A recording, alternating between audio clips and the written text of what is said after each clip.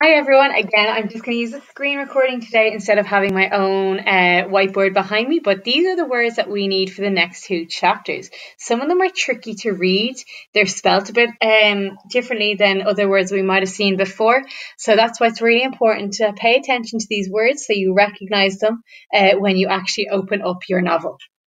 So the first one here we have is Violet Beauregard. She's going to be the third character that we are introduced to. So we were introduced to two new characters, two new main characters last time. We were introduced to their parents as well, but this is the third child now that we're going to be introduced to, Violet Beauregard. Ferociously, if someone is doing something and they're quite fierce, or they're quite maybe determined, you could say they're doing it ferociously. Adore. This is another word for love. I adore chocolate chip cookies. I absolutely love them. So just like we had in the last chapter, we saw the word scrumptious, and I explained that you could use that instead of saying something is delicious. You could use adore in your own writing, and you could say you adore something, or one of your characters adores something, instead of saying that they love it. It just makes your writing a little bit more interesting. Criticize. If you criticize people, you tell them a lot of the time what is wrong or what's wrong with what they're doing. So you criticize people. Beastly. If something is beastly, it might not be very nice to look at. It might not be very nice to be around. Sometimes I think of the beast in Beauty and the Beast, the way people didn't really want to be around him. They thought he was angry and mean and not nice to look at. And then the last word there, I'm not going to move my mouse because I don't want the box to block it, but it's despicable.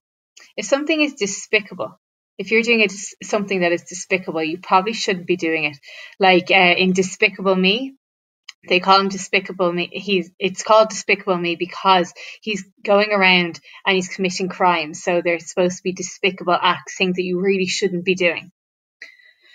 Let's go on to this next box. We have, the first one is Mike TV. This is the fourth main character we're going to be introduced to. So we had Violet Beauregard, Augustus Gloop, and Veruca Salt.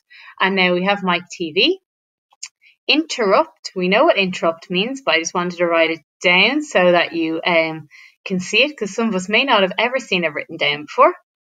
Hoard. If you hoard things, you keep a load of things. So you might hoard things that you had when you were younger, or your mom or dad might hoard things, and you might have drawers just full of stuff in your house.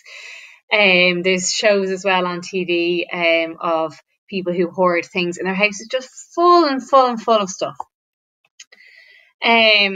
Sixpence.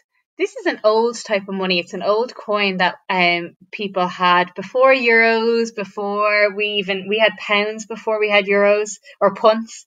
And in the UK they had pounds. They still have pounds now, but it's an old coin, so a sixpence. Furthest.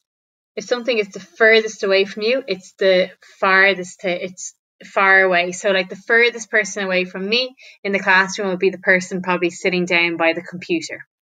When I'm standing at my desk, that is. And then the last one, ought.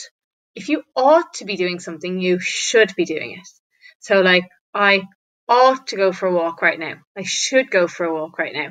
I ought to be doing my schoolwork right now. You should be doing your schoolwork right now.